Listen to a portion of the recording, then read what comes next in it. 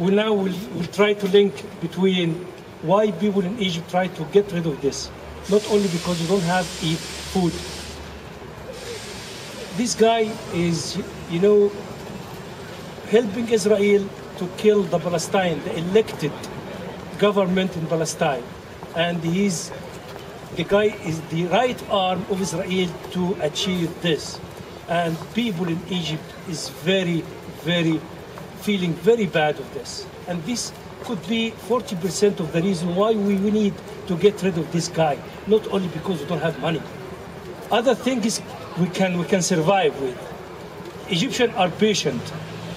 Egyptians are very patient people. If we can eat very little and we can sleep peacefully and we can drink very little, okay, we can leave him play in his palace, eat, enjoy his fresh juice, enjoy his, his life. But this guy is hitting in every single feeling. As Muslims, as Arab, as neighbors around us, Sudan is suffering from him. Palestine is suffering from him. Everywhere this guy is joining Israel and joining the world, he's hurting, he's acting against his people. And this is, I think, one of the most things we'll have to think about and to remember always that this revolution, not the Egyptian people only will benefit from this. All people around us, all neighbors, all world will learn from this and will benefit from this. And this could be the last dictator in world to survive on earth in the future. That's it. Thank you.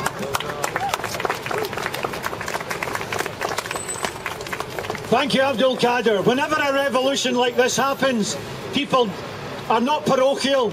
They don't just look in their own borders drawn by the Brits. They look beyond it. Abdul Qadir showed that. Mohammed's a doctor, a Palestinian, and he wants to say a few words as well. It follows up brilliantly from what Abdul Qadir said. The West is coming in to make sure that we now have democracy in Egypt. Tell that to a Palestinian. Mohammed.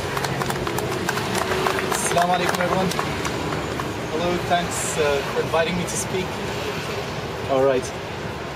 Pretty much, I don't know what one Arab in Scotland could say that millions of people in Tunis and Egypt, in Yemen, in Sudan, in Jordan have already said through their actions, putting their livelihoods, their lives on the line every single day for the past months now, if not years, just surviving under these dictatorships, these leaderships, these regimes supported and funded by America and Israel. I think one way to sum things up is when a journalist asked Joe Biden, the American vice president at the moment, would you call Hosni Moubarak a dictator? And Joe Biden's response was, I would not call him a dictator because he's maintaining peace in the Middle East. So when Joe Biden and the Americans don't consider leaders like Zain al-Abidin of Tunis and Moubarak of Egypt and Abdullah of Jordan and Saleh of Yemen, they don't consider them dictators because they're maintaining peace, a peace which involves suppressing their people's rights, suppressing their freedoms, suppressing their dreams, a peace that involves shutting off Palestine from outside help, blocking the borders, whether through Gaza or the West Bank on the Jordanian border, a peace which involves supporting the Israeli massacres of Gaza, the Israeli massacres against the people of Lebanon. This is the peace the Americans want, a peace that suits them. And their agents for this peace are the likes of Hosni Moubarak and King Abdullah and Mr. Saleh of Yemen. The people do not choose this peace. We saw the light being lit in Tunis, and now it's flaming across Egypt. And God willing, it'll cross all across the Arab world. One Arab here in Scotland, I'm not risking my life, I'm not doing anything. All I can say is thank you for giving me a couple words. But I say look towards the words and the actions of the millions in Egypt, the millions in Tunis and all across the Arab world who've had enough and who are now telling Joe Biden, we don't want your puppet. Down with Hosni Moubarak, down with the rest of them.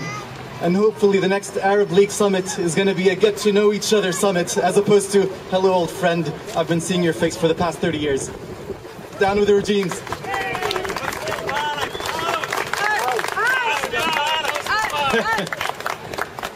The Egyptians have the best slogans and the best placards. Wonderful. It really is time to think about, it's time to use the sort of babysitter test. You wouldn't employ a babysitter who had a record as a bloody paedophile. And Tony Blair is the Middle East peace envoy on our behalf. Dr. Abed Al-Maini is an Iraqi. It really is necessary to reflect upon what we have done to that country. The devastation, the lies, the crimes. Before Abed speaks, I just want to say one thing, because sometimes he forgets about it. He's been an opponent of the occupation from the beginning. But before the massacres, during the sanctions, when the West killed 500,000 Iraqi children, 500,000 Iraqi children died, and Madeleine Albright was asked what she thought about it. She said it's a price worth paying. She said it's a price worth paying. Abed has family in Baghdad and had family in Baghdad. And he went along to Boots on Shandwick Place. I think that was the one. He went along to Boots on Shandwick Place while Tony Blair was on television saying medicines are not part of the sanctions regime. And Abed got a box of medicines from Boots and sent it to his family in Baghdad.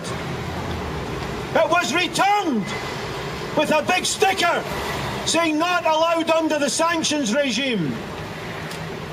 500,000 children murdered, and Blair still scuttles like a cockroach around the Middle East to bring peace. He's rubbing salt in the wounds of every Arab who wants to be free and who remembers the devastation of the people of Iraq. Abed Al-Maini from Iraq.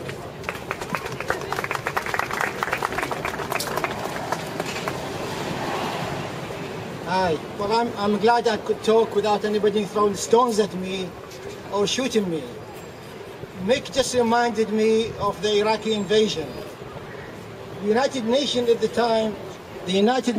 time did say that 5,000 Iraqi children die every month because of the sanction. The sanction went from 91 till the invasion.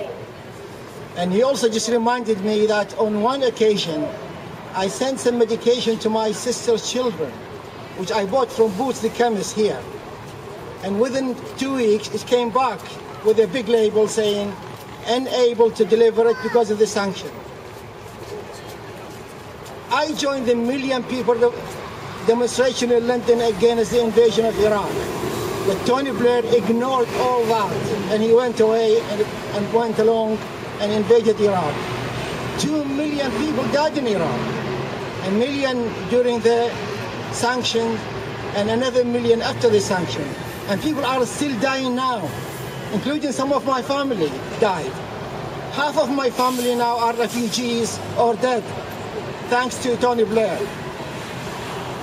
It is time for Egypt now. First of all, I would like to congratulate the people of Egypt for being so brave and starting this revolution. It is time for this revolution to spread to all Arab countries. I congratulate the people of Tunisia for freeing themselves and getting rid of the dictator who lasted 23 years. Moubarak been there 30 years. And Yemen is starting, and Jordan is starting. I'm afraid it's a long way, but it's a start. And with people like you supporting the people in the Middle East, throughout all Arab countries and everywhere else, in fact, I'm sure one day we'll get there.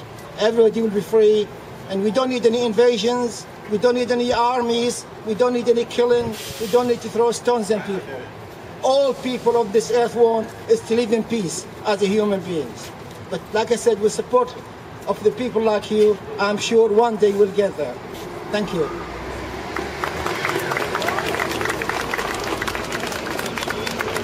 If you take nothing else away from here today, you take away two things: the heroism of the people of Egypt, and by extension the whole Arab world yesterday and tomorrow.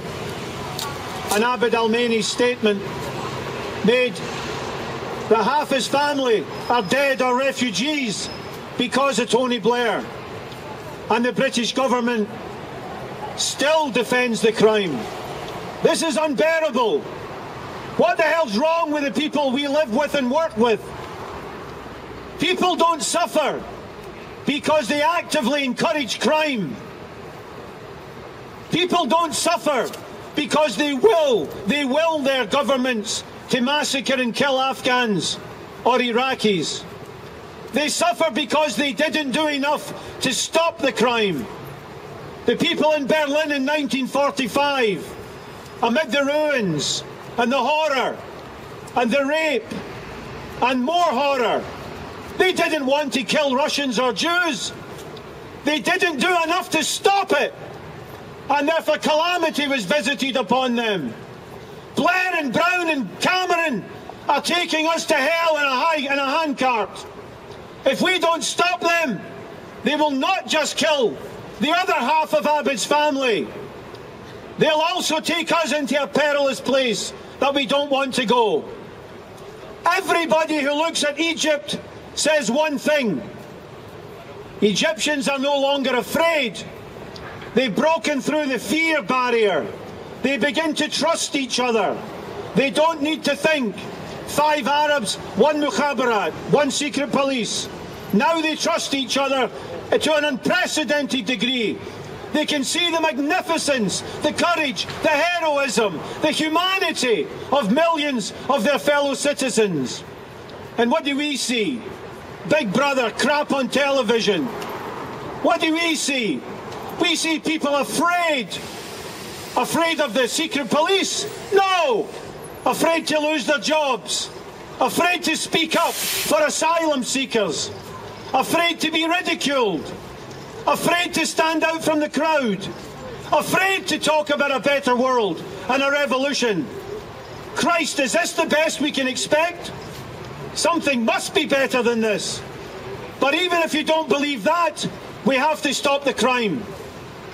There are serial heroin addicts, and there are governments that serially invade other countries. And our government, and I'm going to avoid any hyperbole, our government is a criminal government, a government of crime. Abid's lost half his family. If that's not a crime, then I'll stop trying to teach the English language. It is a crime, and we have not done enough. I don't mean we here. The people of Britain have failed so far to stop the crime. That's our starting point, so that we can stop the next invasion of the next group of people sitting on some resources that America and Britain want, and they don't care who they remove to get there. The Arabs here are teaching us a lesson. They're teaching the world a lesson. Countries that were afraid, that were debased with corrupt governments, dirty dictators, disgusting, wrinkled faces of Moubarak and people like him. The people are now risen. They face massive challenges, but they also face our governments. Tony Blair has said that Moubarak is a force for good. What planet? What's the weather like on that planet? But let's end on a positive note before any other Arab comrades want to come in and say, because we want to listen to them today. I worked in Saudi Arabia. I've been to hell and back. The government of Saudi Arabia said of the events in Cairo, this is caused by infiltrators. 8 million infiltrators. If this is caused by infiltrators, after they finish with Cairo, can they please come to Edinburgh? We'll meet them at the airport, because they've done one hell of a job there. We're waiting for the Libyans to show up. but I think it's now open mic for anybody that for anybody who can speak Arabic. Would anybody like to address the crowd here before we wind up?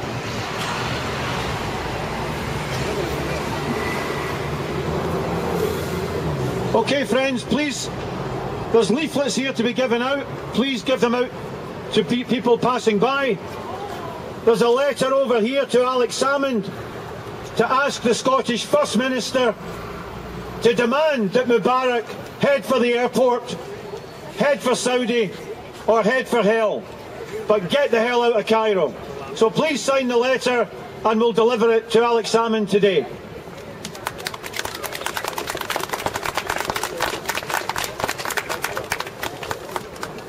An international day of solidarity. The people who are fighting against the dictators in the Middle East, in North Africa, have asked that we do so. So that's what we've done today. Well done for coming along. Please don't go away yet. As Mick said, we have leaflets here letting people know a wee bit about what's going on, because clearly the BBC isn't doing a very good job. It's doing its standard job. On the leaflets as well, there's an advert for the demonstration that's taking place tomorrow. So please come and grab some leaflets and hand them out to the people that have gone by.